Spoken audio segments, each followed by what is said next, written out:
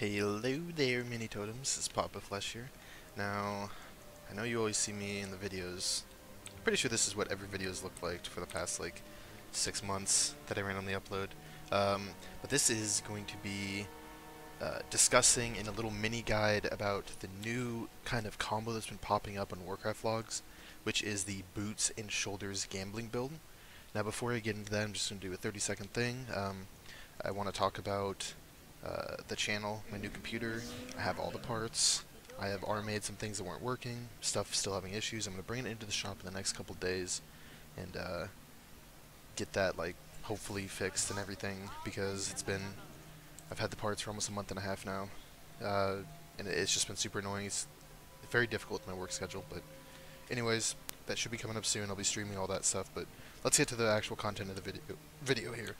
So there's a new build that's been popping up, and you might see it on some top mythic parses and Warcraft logs. Now, most of them are the normal gloves and boots gambling build. The gloves are very strong, obviously. However, there's been on some bosses specifically, this combo, the shoulder and boots, is very strong, and it can even be almost identical or a little more consistent DPS single target as well compared to the glove build. Now with the glove gambling build, I sim at 2.15 million on one target, and swapping over to the shoulders and using the tier gloves to keep my 4-piece, that puts me at 2.12 million. So it's only 30k less DPS for me. For some of you guys, maybe you don't have the gloves or whatever, then if you do have the shoulders, that this will be a potentially higher build than whatever else you're running. Just sim it and check it out. Now the main thing here is obviously the combination of the boots having a 20% chance to refund Maelstrom spent, and Earthshock has up to a 50% chance based on Maelstrom spent to cause your next earthquake to be free and deal increased damage. Now this on single target, like I said, the sims can be very close. For some people, this even pulls ahead over the gloves. And the talent build pretty much looks the same. You want to go Totem Mastery, and you need Aftershock because you're doing a gambling build. And then generally your Elemental Blast, Echo the Elements, and Ascendance for the most part. I mean, I'm sure you could... I've seen people use Ice Fury. I think Neasum was even using Shoulders Boots combo with Ice Fury on a boss. I don't remember which one, but it can be very effective. Now, a couple of the main bosses that this will be very strong on. Number one, Mythic Coven of Shavara, because the bosses, in addition to being in Chain Lightning range, usually have tanked properly, which they should be, because many classes like Frost Mages and I think Fire Mages and a bunch of other classes can do cleave DPS as long as they're close, but not too close to where they're immune. Now, this also works for Earthquake. So you can Earthquake in the middle of the two adds, or the two bosses, and it'll hit both. And it's a pretty major DPS gain. I go up about 400k sim DPS if I can use this build and Earthquake hits 2 targets reliably. So it's a very big increase and something you should be looking out for. Now, I'm going to be doing a dummy test in this video as well, but one thing I do want to note is that there are a couple important little min-max things that you can do with the gambling for this. Now, this is a much more consistent build because it has a higher chance, 50% compared to the gloves, which are whatever, it's much lower. It's like 10% per Maelstrom spend, or 12.5 with a high amount. So it's a much lower chance to proc gloves. So again, one of the things you want to look out for is you want to try to use your Earthquakes with your Elemental Focus buff, which would be your crit thing. And a good way to make that happen is to use it after a Lava Burst lands on the target. And another thing you want to use it with that's also quite important is the 4-piece. So the 2-piece. Lava Burst increases the damage of your next Earthshock or Earthquake by 20%. Now this buff applies when the Lava Burst hits the target, not when the cast is completed. So there's a couple different things that you can do with that. Like one, if you're casting let me get a Flame Shock up. If you cast Lava Burst normally, and then use your Earthshock right after, it was not buffed, because the Earthshock has yet to, or the Lava Burst has yet to hit the target. You can see I have the Earthen Strength buff. Damage of next Earthshock or Earthquake increased. Now, however, if you have a Lava Surge proc, by the time you cast it, the Lava Burst will have already hit the target unless you're really far away on a big boss like Crosis or something like that from some of those bosses are like Fallen Avatar. So one of the main things you really want to look out for is try to, if possible, get your Earthquake buffed by both your Elemental Focus and your like Earthen Rage or whatever it was called from the 2-piece from your tier set. A couple things you would not want to do. Sometimes you can't get that going. Like sometimes you're gonna either waste Maelstrom or do whatever because you want to be using your Earthshock at about 80 to 85 Maelstrom for this build, as compared to like the 70 to 75-ish for the gloves. So 80 to 85-ish for this build. That's like the best way to do it. However, in the Sims, I'm not smart enough to know all that stuff, but that's what I was reading and testing and different things like that.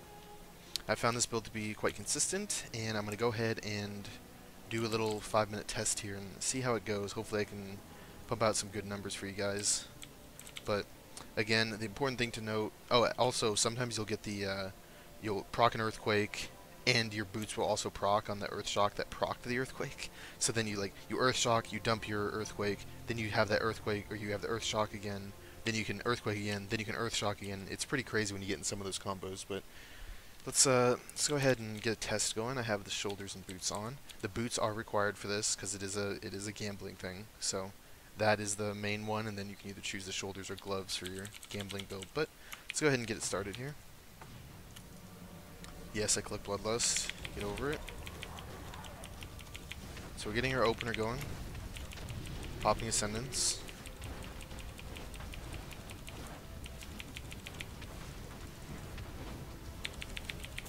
So I got an Earthquake, but I'm not going to use it yet because I wanted to make sure I had the Earthen Rage buff. As you can see there, you can get a nice little chain going. It's quite nice when that happens.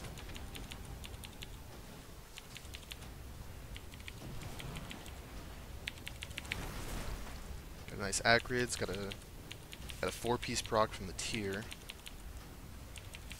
Generally, the main time you're going to be using you're going to get the combo like Earthshock, Earthquake, Earthshock, Earthquake is going to be like during your Ascendance time. Alright, so I got an Earthquake, and I wanted to make sure that I had the next Lava Burst cast go off to get the buff. You want to do that as much as you can. I got another proc, and I'm going to do the same thing. So I let it hit the target, and I have a cast in between. Well, that was it's a nice little proc there, but not the Earthquake that I wanted. Proc for the video, please. I want to do good DPS. I got a proc, and I'm gonna go ahead and get my Earthen Rage buff. Any crits here? Any crits here? Yeah. So I dropped the Earthshock, or I dropped the Earthquake right away because I had an Earthshock proc from the boots. Let's go ahead and get our totems back up. Now, you see I have the proc down here, but I want to wait, if I can. See, this time, unfortunately, I went over the Maelstrom that I'm supposed to cast it at. Always want to cast this on cooldown. I'm screwing up the rotation right now. Don't make fun of me. Don't make fun of me, guys. I'm a washed-up player.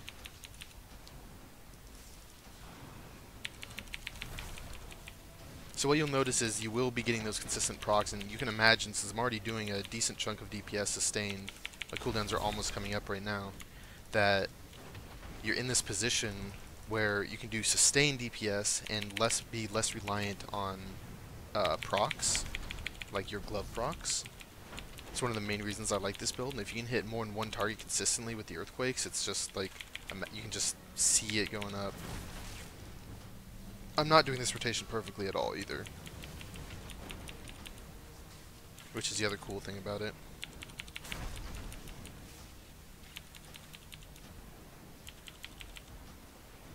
So I have a second Ascendance up now.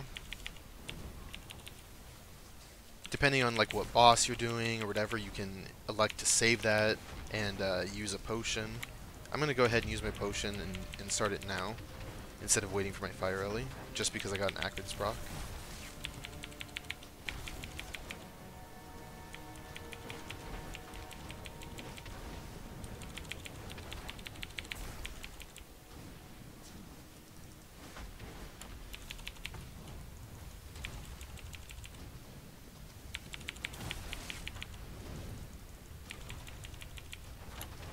Don't like having to delay Stormkeeper a lot like that, but gotta do what you gotta do, you know? Keeping those procs rolling. Use the last Stormkeeper charge. Got another Acrid's going, which is nice. Just got back-to-back 4-piece procs, but unfortunately no shoulder procs from those. That would have been really nice.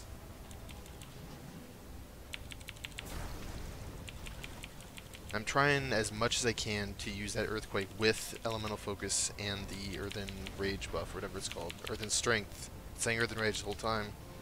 I'm terrible. I had totems down for a while. I'm terrible, guys. I am a horrible player.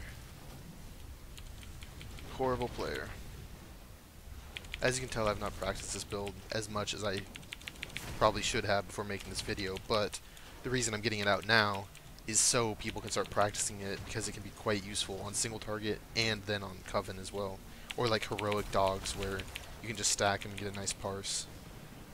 Assuming your tanks don't die. It happens. So 5 minutes is pretty much up because the Lust is back up. So I was doing pretty much like 2.2 million DPS with this build. It's going to drop a little bit now that I'm not casting anymore. Go ahead and show the breakdown here. Now Earthquake 10.6%. That's on one target.